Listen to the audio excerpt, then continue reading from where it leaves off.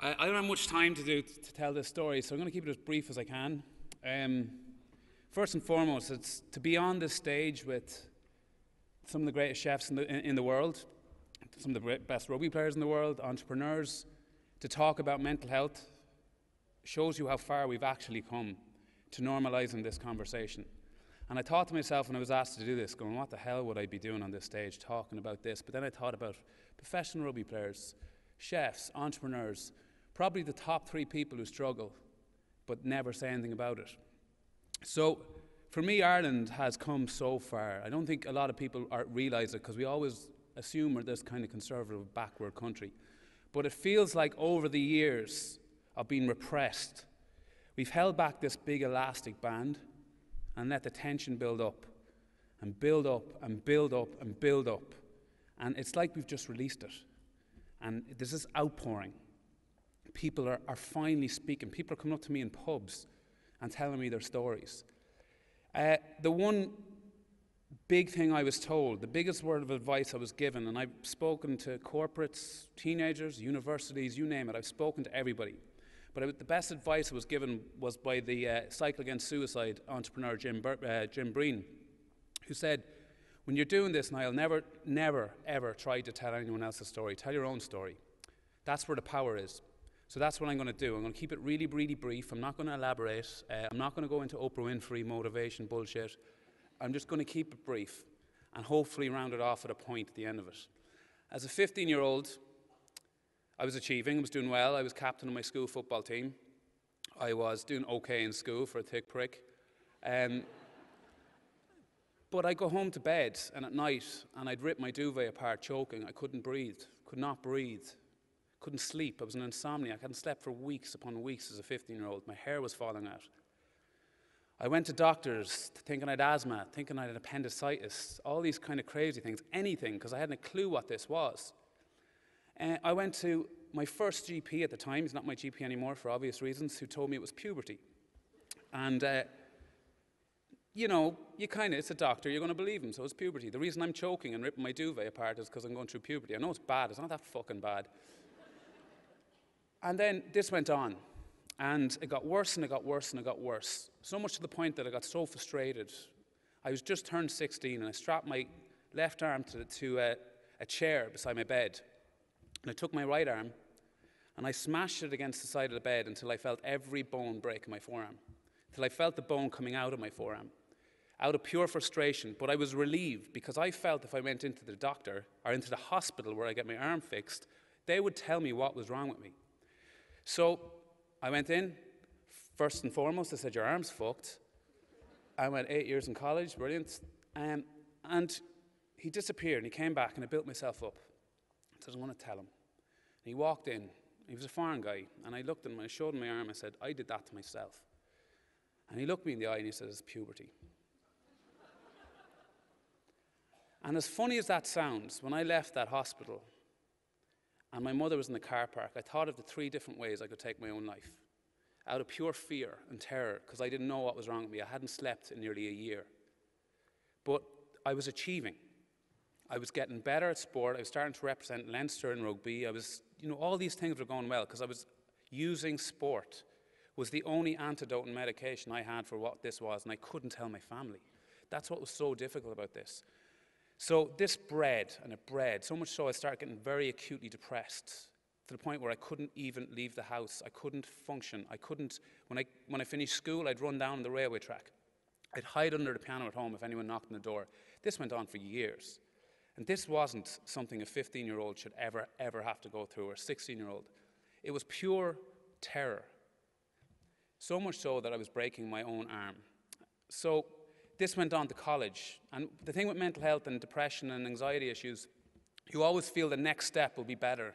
And when you get around that corner, everything will be okay. It doesn't work that way. It follows you. I went to college. I dropped out first year. I couldn't walk into a lecture hall. I couldn't walk into a room. Like, I'm here speaking in Bord Gáis Energy Theatre to God knows how many people about mental health. When I was 18 or 19, I used to lock myself in the toilet in UCD, literally shaking and having panic attacks. And I dropped out of college. So at this point, I had just got a scholarship to play rugby in UCD. I played rugby for the Irish under-21s. All this insane stuff was happening. People were saying, Jesus, he's flying. It's great. I was in absolute hell. Hell. Dropped out of first year, became a professional rugby player, and I remember when I signed the deal, you know, your parents are going, this is brilliant, it's the best thing that ever happened. I felt nothing. At this point, I was on medication. Everyone around me was aware of how bad it was getting. I started playing with Leinster, and the big thing with rugby, and you know, Jamie here, absolute hero, but the big thing with rugby is the first word you hear when you hear the word rugby is you think the word macho. Oh, it's a real manly sport. No way could I go to my coach or my doctor to tell them I was deeply, deeply depressed and also couldn't function, I couldn't breathe, couldn't sleep, having a panic attack every single night. Couldn't tell them this. So every Monday morning we go into our team doctor and we'd have to say, like, you know, give them some kind of injury. You'd say, whatever, you'd make something up anyway, every Monday. And I'd die in my bed Sunday because I'm going to tell him on Monday, I'm going to tell him what I'm going through, I have to tell him. And I get into the doctor's office and I take a deep breath and then I say, I've fucked up my finger or something. I'd make something up, but I never could tell him. And I met that doctor 8 years later and I told him that and he cried. And I went, yeah, I appreciate the tears, but if I told you and you told my coach, would my coach have judged me? And he went, yes, he would have. So that's where we were back then. Just purely, people in the press, when I said I retired because I was injured. I was retired because I couldn't function. I couldn't function. I could not be a professional rugby player. 2 days before my first cap at Leinster, I was in my apartment in UCD, and the only thing I can describe it, I wanted to rip my own skin off my face. And I was banging my head, genuinely physically banging my head against the wall to try and knock myself out because I couldn't face playing the match because I was so acutely depressed. So I rang the coach and the doctor. I said, I can't do it. I said, I've got food poisoning. So they sent somebody up to have a look. And I did that thing you do in school, you know, that made your mouth all dry, got as hot as I could, said, yeah, he's fucked, he can't play. And I said to myself, I have to stop. I can't do this anymore. So I retired, and I went on to the next logical thing a professional rugby player does, and I went into music. With my school friends, my very, very close school friends, who were pretty aware of my background and my life. And it was pretty good, and people would always say with, you know, general anxiety disorder, getting on stage, it must be a disaster. That's where I'm most comfortable. Getting up here is a piece of cake. If I miss a phone call, I'm on the floor having a panic attack. That makes no sense. So the music was what it was, and I have to keep this brief. I could tell you loads of little anecdotes about where things really didn't go very well. But I moved to London, and I had what I can only describe probably my first breakdown. And people talk about breakdowns, they're like, Jesus, I'm stressed in work. That's not a breakdown. A breakdown is when nothing but madness goes on in your head, nothing. You can't look at your own mother. Somebody came in and told you that your father was killed in a car crash. You couldn't feel anything. I know that's hard to hear, but it's important you get the message here. And I know there's a large majority of people in this room who deal with this. So what ended up happening is I was in London, I was going to meet my flatmate, and I was walking up the road, and it was literally, and this had never happened to me before, as if the lights were turned out. It was a beautiful sunny summer's day in London. The lights were turned out, and I cannot describe what happened. I walked to the park beside our house, and I lived there for 2 days. I could not face the world. I could see London like in the kind of horizon, and I felt safe because I knew there was this big massive gap between me and people. I knew at this point that I was deeply in trouble. I was highly addicted to sleeping pills. I was on 400 milligrams of antidepressants. I was barely able to function, and I got a phone call.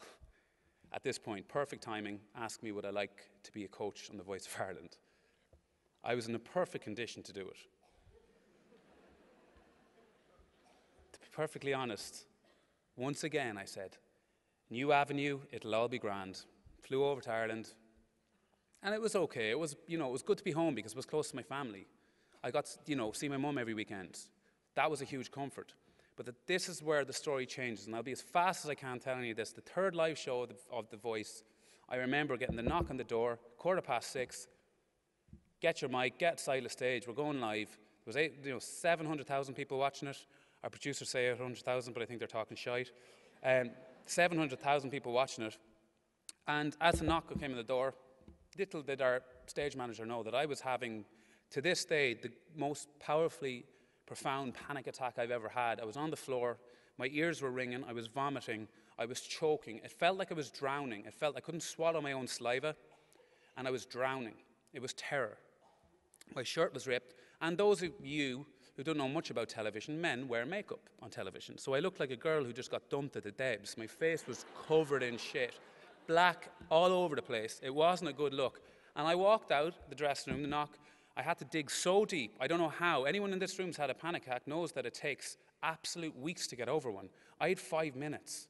And I walked out onto stage, and the only person that was there for my comfort was Keane Egan. And I was like, I'm fucked. How's this gonna, and they were like, he was like, Breds, what's going on with your face? And I wanted to go to him, Keane, I've just had the most profound panic attack I've ever had. I've struggled with depression and anxiety all my life. But I just went, oh, whatever. And I couldn't tell him. And I walked out, and I walked past Catherine Thomas live stream, and I looked at her, please don't talk to me. I need to get through this. First 15 minutes, I shook in my seat. Had a break, ran out. And in the dressing room, there was my phone. And it was a text from my mother, and she goes, are you okay? And I went, no, I really amn't. And that was the lowest I'd ever gone. And I went home that night to the hotel, I went to the hotel that night, and I promised myself that this was going to change. And that was the changing point in my entire life. And here's what I did. This is my story, remember. This isn't what you all should do if you're struggling like this. This is my story. I gave my depression and anxiety a name. I humanized it. I decided to fight back. I gave it the worst name I could think of, and I know I'm going to offend someone in this room whose name is Jeffrey with a J, but I gave his name, I call him Jeffrey. Is there any Jeffreys here? Thank fuck. It's a terrible name. It's a terrible name.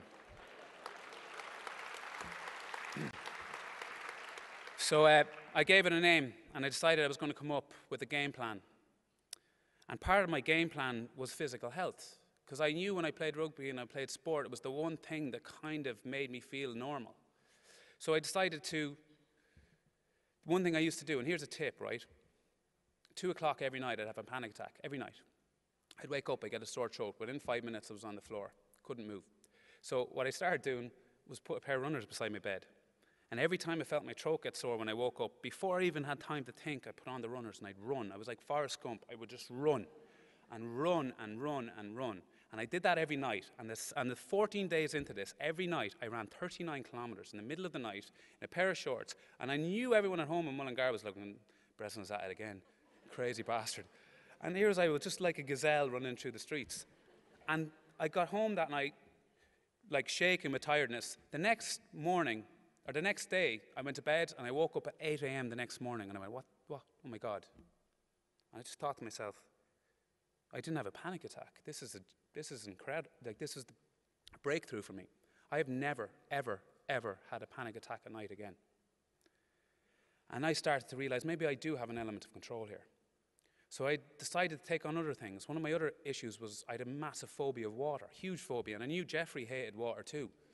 I knew he hated it. So I said, I'm going to fucking throw you into the water now and you're going to hate it. And so I learned to swim. I'm like, the hardest thing I've ever done, I learned to swim. And my first open water swim in Dun Laoghaire, and this is a story that my mother had to read in the press. And it's just not a cool story, but it's funny all the same. I can live with it. But the guy swimming me looked at me and said, Bressie, just so you know, before we go out swimming, the seals are getting really confused with the swimmers in wetsuits, and they're mating at the moment. And so if a seal comes anywhere near you, just slap its tail. And I went, what the fuck are you talking about? I'm going to get sexually assaulted by a seal, and I have to swim in open water. So I got into the water. I'm just too stubborn. I got into the water, and I think I did an Olympic record 2K swim around Dun Laoghaire Harbour, the quickest thing you've ever seen. And I got out of the water and I looked at my mate and said, did you see any seals? He goes, Bressie, there are no seals. And then I had to read I said this in an interview, and someone put in the press, and my mum sent me the message. She goes, "I'm so proud, son." It said, "Bressie feared Seal was going to have sex with them." You won't beat that headline. No matter what you do for the rest of your life, that headline won't be beaten. And she was proud. But I learned to swim, and then I decided I was going to take something else on. What else did Jeffrey not want to do? I decided to do a 70.3 Ironman, and I put it all together, and I started realizing something. At this point, it was important that I stopped hiding it from the public. Part of my job, like it or not, is that you're in the public eye.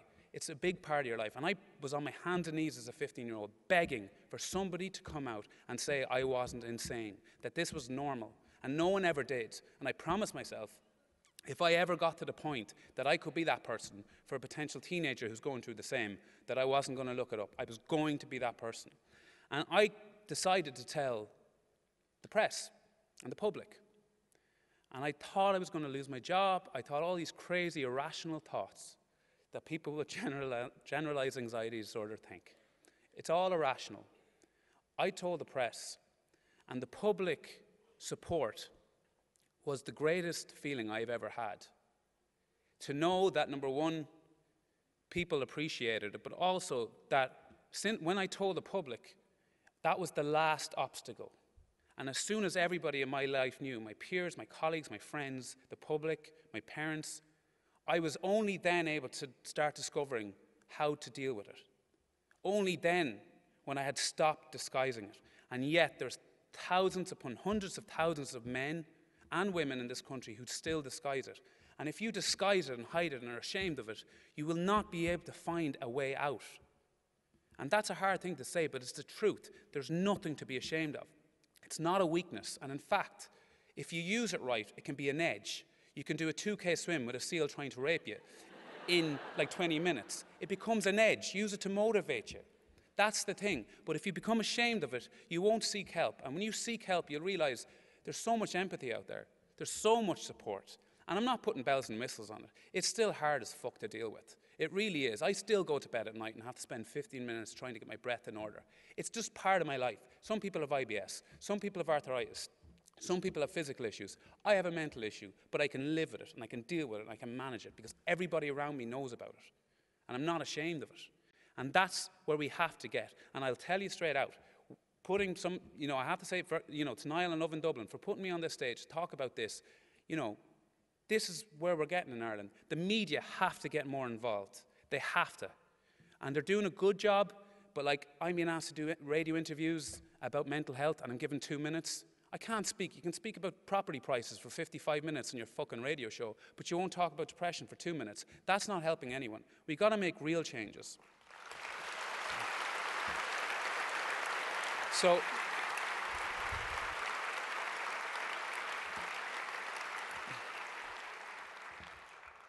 So all I'm going to say is we've heard this word stigma a lot. It's the word that we're hearing the most. And the point I just want to make before I finish up, my life became so much brighter, so much more dealable, with everything that I went through, when everybody knew about it.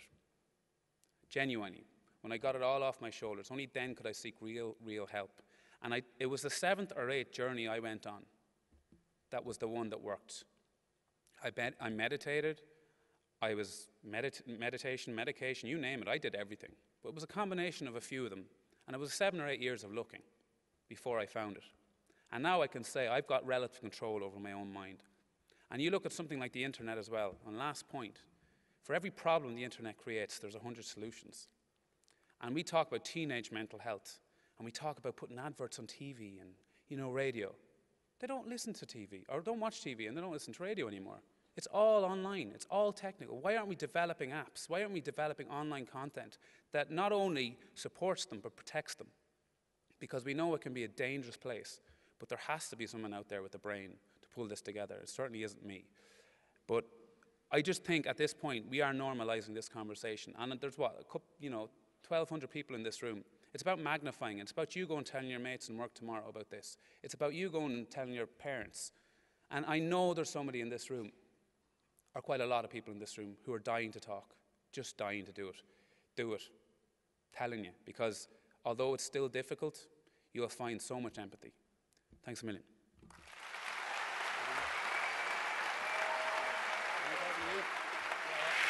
Just 1 minute.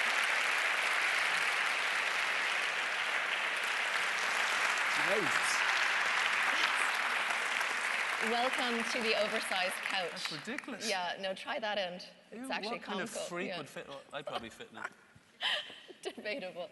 I want to thank you on behalf of everybody for having the courage to be so open and honest about this, because it is an issue that's been kept quiet and kept hidden for far too long. So genuinely, thank you for that, honestly.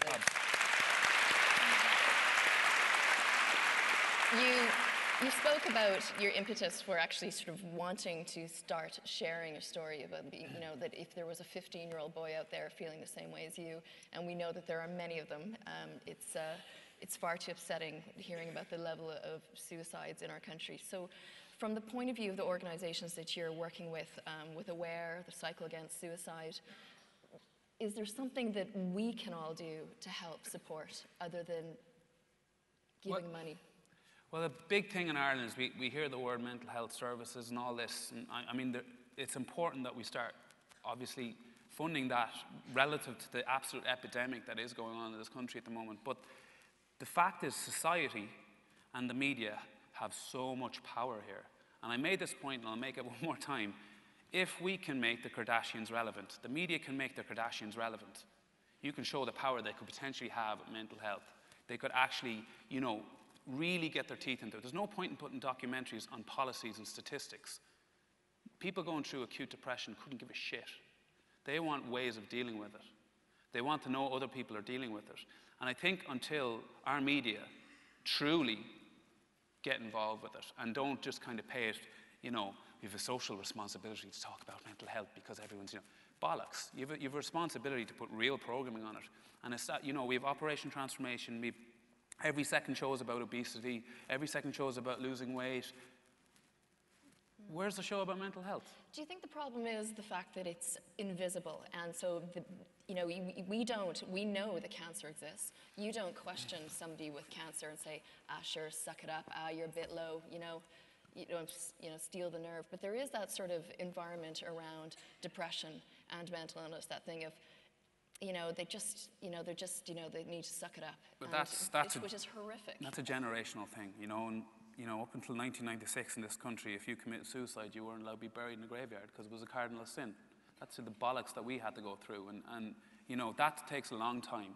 And changing attitudes in the country is an incredibly difficult thing to do because you've got so many demographics with all different opinions, different places, and I know there's people in Ireland who truly go, would you stop, And I'll be straight up, it's usually in the kind of the older demographics. I think the younger generation are starting to realise this is important. I got mates to spend more money on gym memberships in their cars than they do in their brain. It makes no sense to me. You can look as good as you want, you can drive as fast as you want, your head's in the wrong place, and I've proven that. It's no fun. There's a sort of a general sentiment amongst friends that the healthiest people we know are the ones that have had counselling, Well, counselling, like one of the best things I had was cognitive behavioural therapy, CBT, and it's actually very, very fast. And AWARE actually have a group cognitive therapy thing that they can bring into schools, into corporates. And most of the talks that I've done this year, I've been in corporate companies. And you're going to a place like Vodafone and Aviva, and you're speaking about mental health, and the CEOs there are going, this is on the agenda now, this is important. And if I was a boss of a major company or an entrepreneur, this would be something I'd very much be putting on the agenda, because if your staff believe you truly give a shit, they'll work hard for you. Yeah, well, here's to that. Thank you so much. Seriously, thank you. Really appreciate it.